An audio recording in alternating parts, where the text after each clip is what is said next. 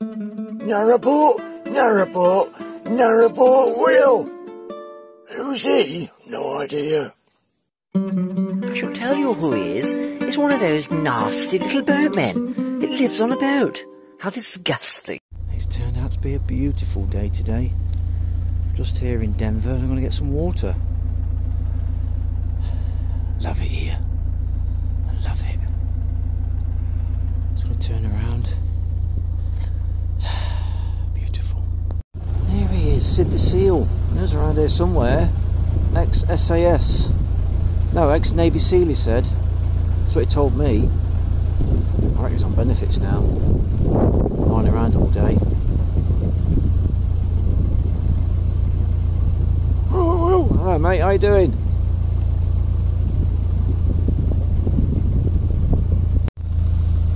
There we are, just getting water. Wonderful facilities here, clean, tidy.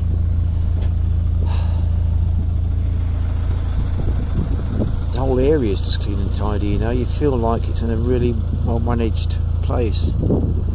Hats off to the people that keep this place in this tidy condition, you know. Well done.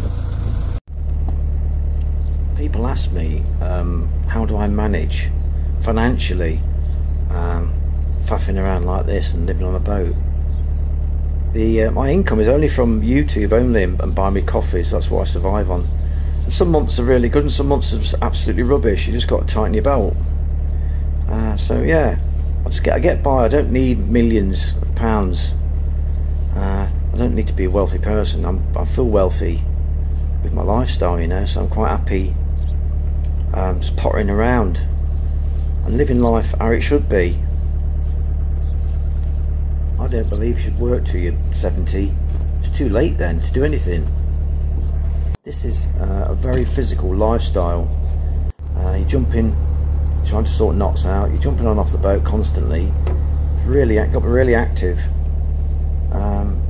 So yeah, I need to be. I'm probably doing it when I'm 70. I think I'd be struggling doing this, you know.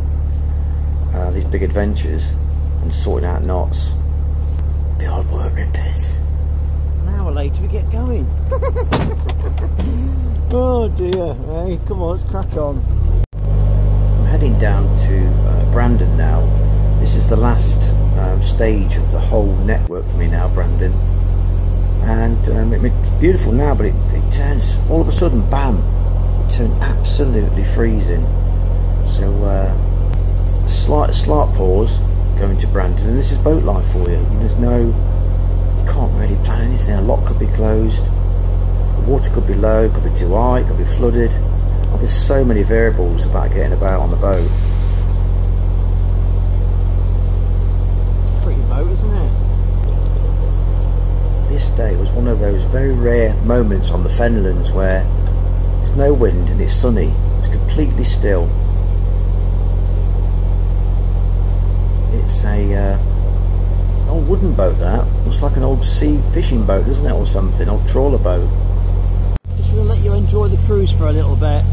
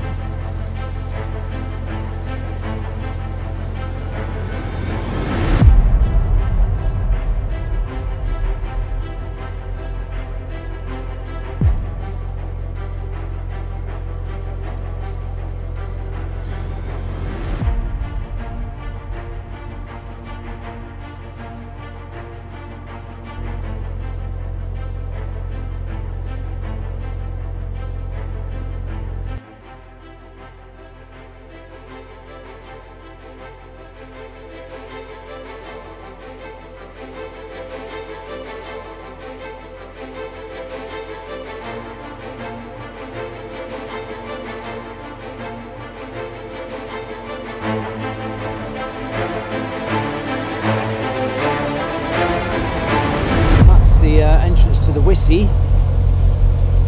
Hello, Wissy. Beautiful river. There's some lovely moorings down there as well, but I'm heading to Brandon. At a cinema near you starting Sunday, Brandon. Oh. This has got, look, this has gone all limp. That's over. I've already glued that one. And this one's gone limp. I have to glue this one. Freaking useless. They're good at first, but they don't last very long, you know. Oh, give up. That's my second knobbly. I think there's a name for them. Knobbly type tripod. But they keep going floppy, like you've just seen. This is something you don't see every day. These oarsmen or scullers, whatever you want to call them. There's a proper name for it, but I don't know what it is. Somebody's told me, but I can't remember. On this sort of rowing boat. I suppose in their day they would have been used for lifeboats and stuff like that. You know, they'd row out, wouldn't they? No speedboats, no engines.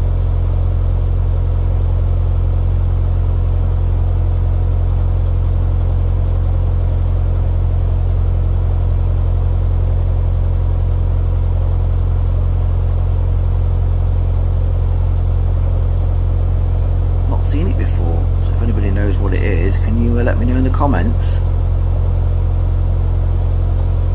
Hello.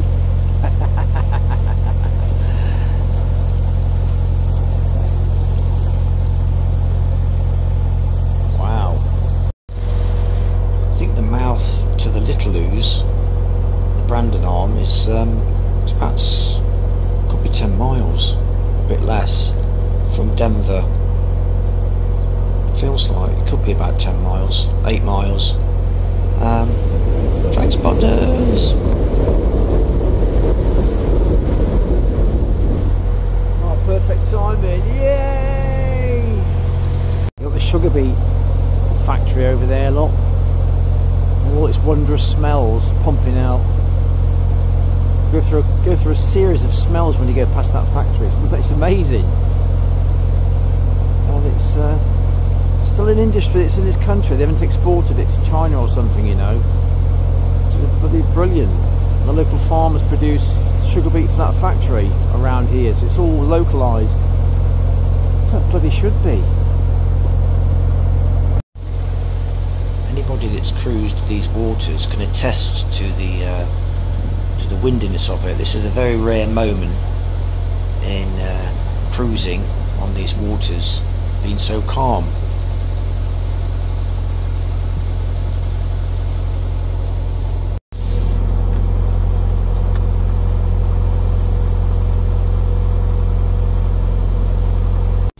Seal down there trying to get out the water, I think. I must have heard me.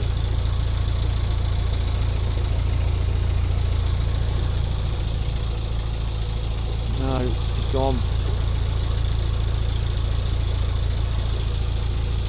There's a grey seal trying to get out onto the pontoon, but he can't quite make it. Sid the Seal, the locals call him. Oh, he's still there.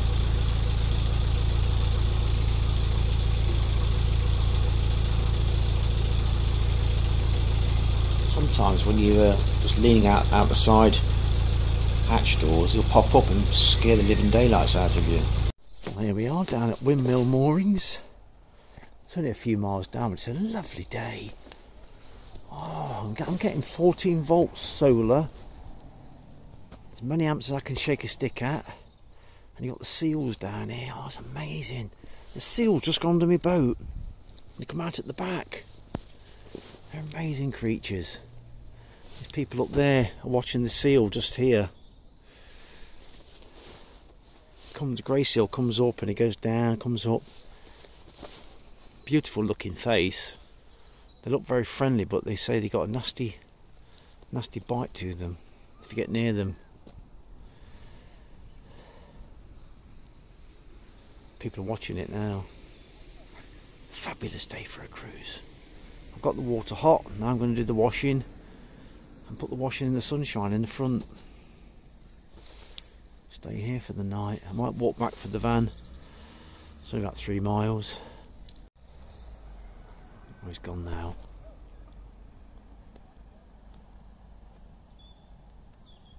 The shafts of light coming through there. Not lovely. Oh, your boat's dead dusty. I know, but it makes nice shafts of light. There's a seal out the back. Let's just see. I can't let him see me, otherwise he'll run off. Can you see that? I can't see it. I can't see it. Is it there?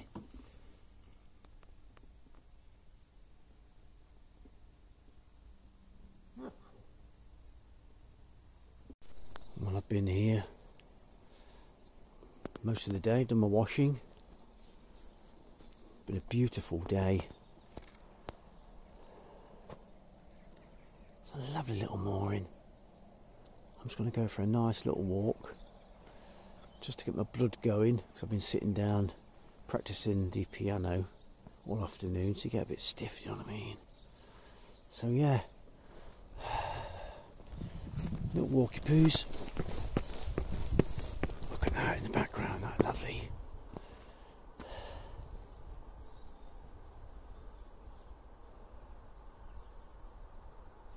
Wow, amazing. Nice little walk down here. Oh, it's beautiful. Contemplate the world, you know. And how lucky I am. The last dregs of the sunset. Absolutely beautiful.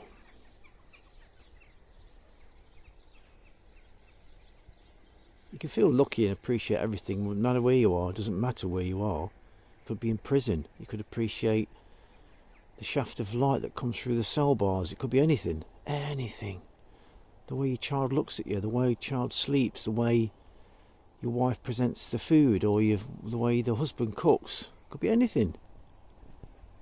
Just because, oh, look at him not on his canal, he's so happy. No, no, no, no. Happiness doesn't come from the life, it comes from within yourself. From within, you know. I'm not a philosopher, no. I'm silly-ossifer. That's silly. That is gorgeous, look at that.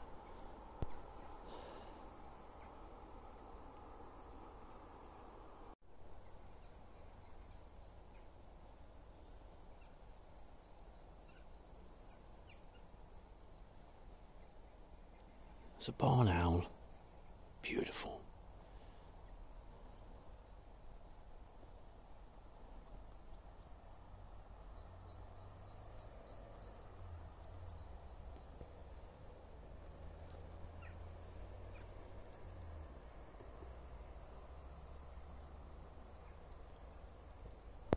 Disappearing behind the horizon there, can you see that? Just disappearing. I can't hold it very still. Oh, just gone now, behind that bush. Looks like it's just gone behind that bush, it really does. It's weird.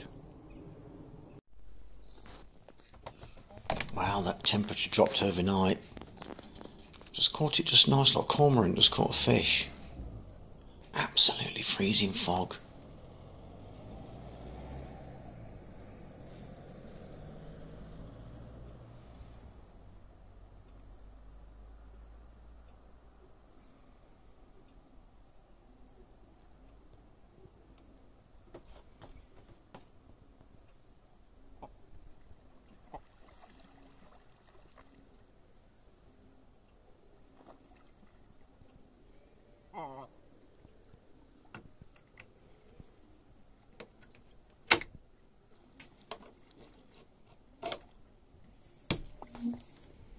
Wow.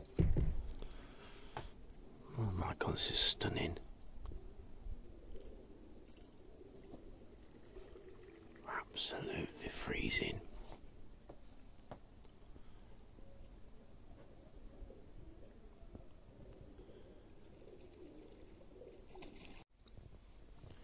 So it's freezing out there. What temperature is it inside? Ooh. 18 degrees, lot. inside. Right, kettle on. I'm not sure if these are working tractors. They look more like classic tractors to me.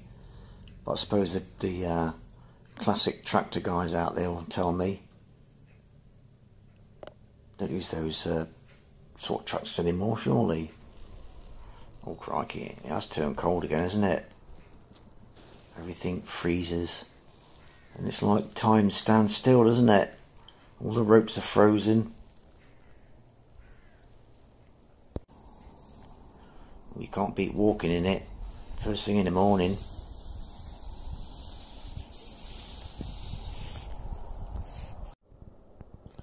Everything seems trapped in black and white, doesn't it? And frozen in time.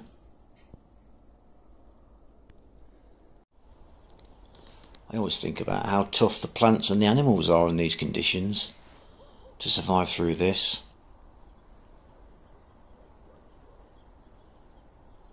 There's a funny sound to everything, a nice calm sound, you know, like it's deadened or something.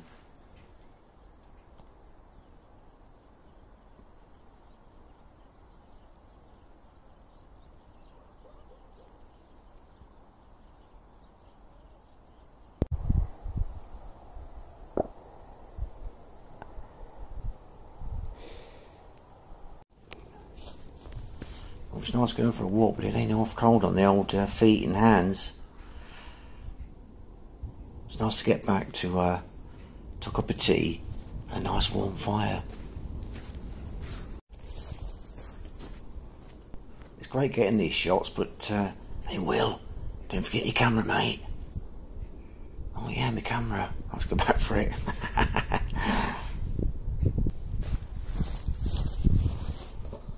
This swan has woken up from sleep. His partner's gone off. Now she's crying for him. Can you hear her?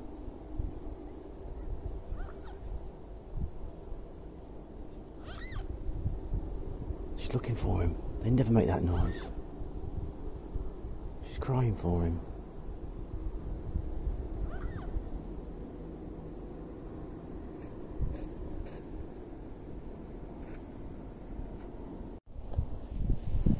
He's calling for her now. Now they're going to meet. Very close, aren't they? Swans.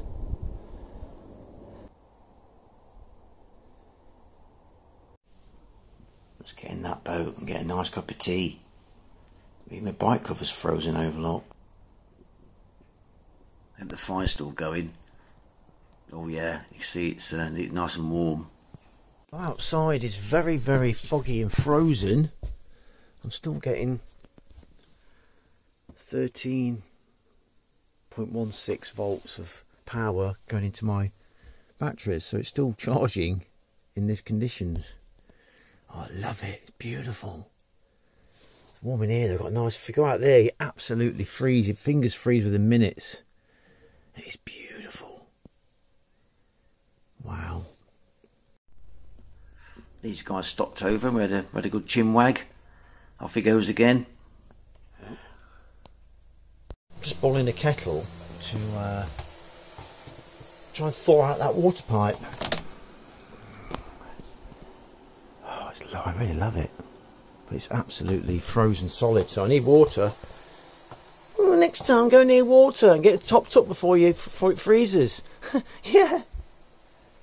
If you can find a tap that's not frozen. Right, let's go. Oh, emergency. Emergency. Oh no, I don't want to put this kettle down now. Damn!